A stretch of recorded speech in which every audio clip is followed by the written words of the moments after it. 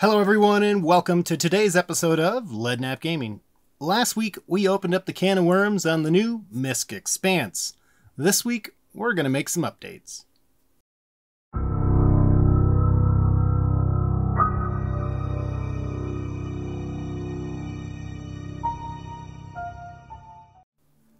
Last week I produced a video on the MISC Expanse, to which CIG then gave us the sales page and we got more information.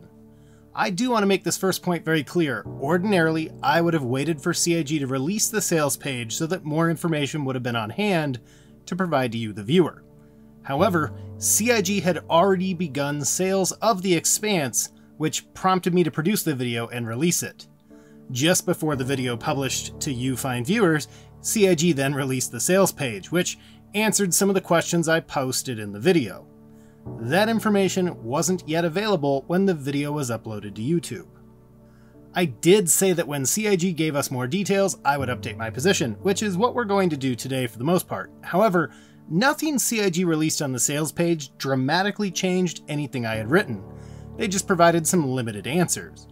There were a number of major themes appearing in the comments, and this week I want to address those themes and further clarify positions that I took. I very much need to establish this point again, perhaps with more detail. The MISC Expanse is, in my opinion, one of the best ships CIG has come up with. On paper, meaning looking at the stats, the ship is exactly the sort of thing I want to be seeing from CIG. It fills the refining gap in the mining gameplay.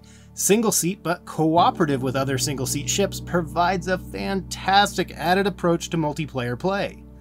Size is fantastic, and the look of the ship, in my opinion, is awesome. I even give them major points for developing a ship design that shouldn't be burdensome on their programmers to get flyable in game. Yes, I said don't buy one right now, but I meant that as right now, not never. This ship is a must-have for mining mains, and will be a solid moneymaker if used correctly for neutral single players and orcs. In the mining fleet videos I produced last year, this ship was one I spoke regularly about. We're going to get more into the weeds on this later, but for now, understand that my position on not buying one today is related specifically to purchasing it as a concept. If you're worried about the price, it's a $15 difference of warbinding it today. That's a burrito at your favorite casual burrito joint.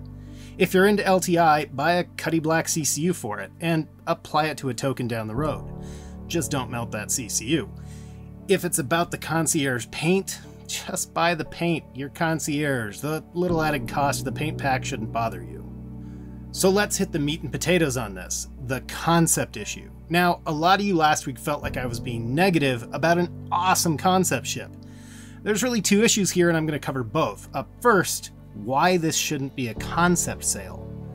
I said last week there was no excuse for releasing a single-seat concept ship at this point in development. This is two steps backwards from a company that told us they were not going to keep working on ships that have missing game elements. Now, I know some people are going to split hairs and or take that literally. The Expanse is very much a ship that should be released in 2022. As I said last week, the back-end programming for mining is already in game.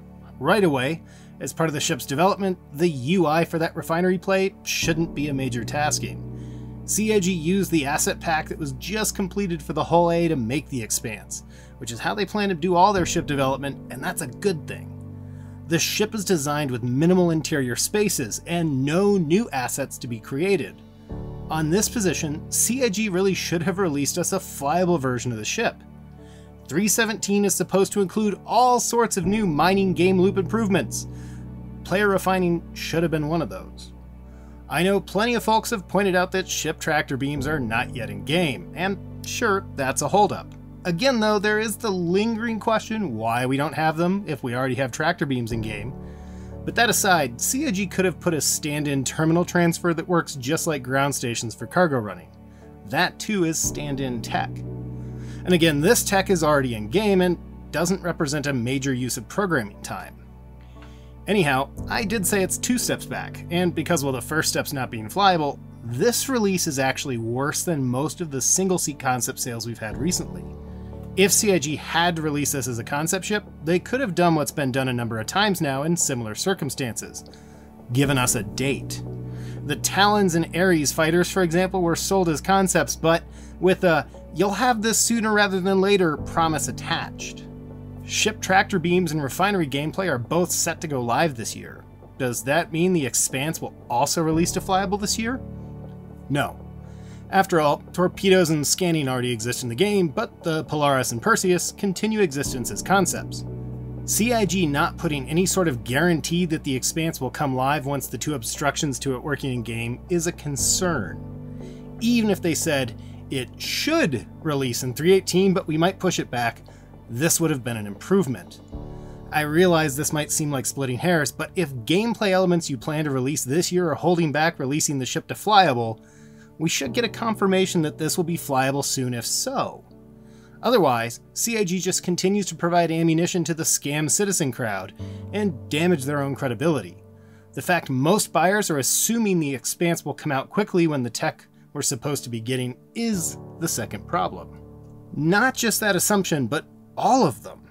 I take serious issue with the double concepting. I would have not docked the points on it being a concept ship had they released it as flyable and said the refining tech will be in soon.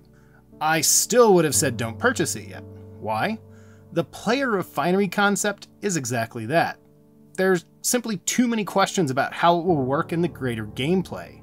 This is where two more branches extend in our decision tree. From here, the first issue is just the unknown. Is the refinery more efficient than the station refinery? How long will it take? Do you have to remain logged in and at the UI terminal the entire time? Is there a risk involved with improper refining, just like with improper mining? This is where, if you take nothing else away this week, take this. Too many people are making too many assumptions. I asked those questions last week, and many were quick to insert answers grounded in absolutely nothing. I could pick apart numerous examples, but let's just stick to one, Quantainium. A solid number of players felt this would be the perfect ship with Pyro coming out, because without refining facilities in the system, it would take too long to transport Quantainium from Pyro back to Stanton safely. There's nothing to dispute insofar as the lack of facilities to refine Quantainium in Pyro. Nowhere has CIG said the Expanse would be the solution to that problem. Well, yeah, but CIG doesn't divine all sorts of things. True. However, CIG does tend to be very careful with wording and materials. CIG says the Expanse efficiently ingresses raw ore, refines it, and distributes sealable material into empty cargo containers.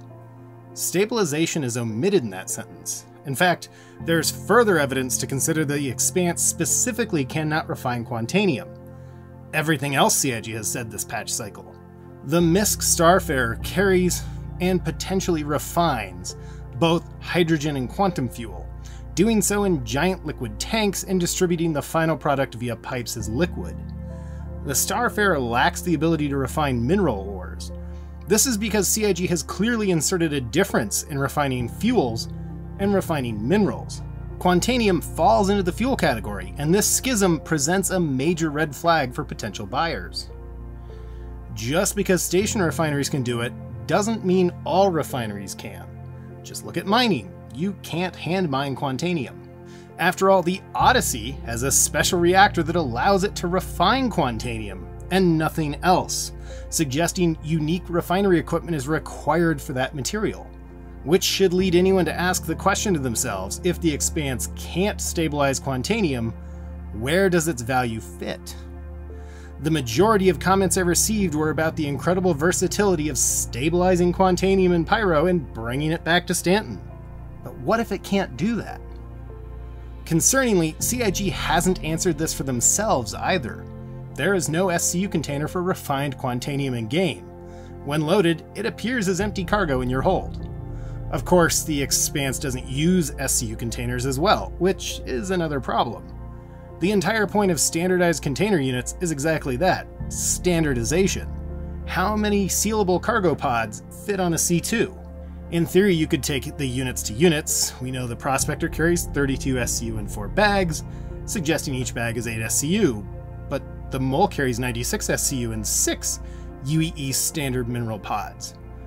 That would make each bag hold 16 SCU. CIG clarifies this by telling us the Expanse has 8 SCU bags for a total of 64 SCU. But that means a single Expanse can't handle a mole. Sure, it wasn't built to, but does that make it incompatible with the mole? There are other logistical issues at play involving SCU and efficiency. The most commonly cited plan was to have one or more prospectors, an Expanse, and a starfarer to keep them all fueled. The farer would also carry the refined sealed containers back to port for sale. Cool plan, but a more efficient loadout would be to just use a cat and take all the unrefined bags.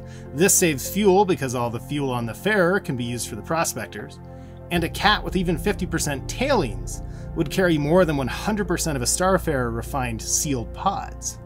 The cat has longer and faster legs, added weaponry to protect the claim site, and potentially refining modules of its own someday. The last part's irrelevant, but the point begs the greater question. Anyone who's played Star Citizen for a while knows that there are right and wrong ways to do things in the verse. You can transport a C2 full of waste back and forth for a month and make nothing. Or take that C2 full of titanium once and make way more money. The worst assumption in play is that mining claims in Pyro are economical at all.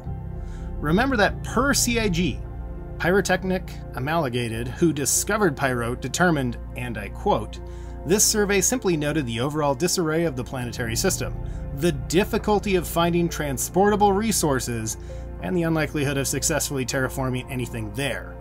Regardless, further CIG writings indicate that the planets have been stripped clean of all mineral resources." So how many players are buying a concept ship that will do concept gameplay in a system CIG repeatedly tells us will have nothing of value?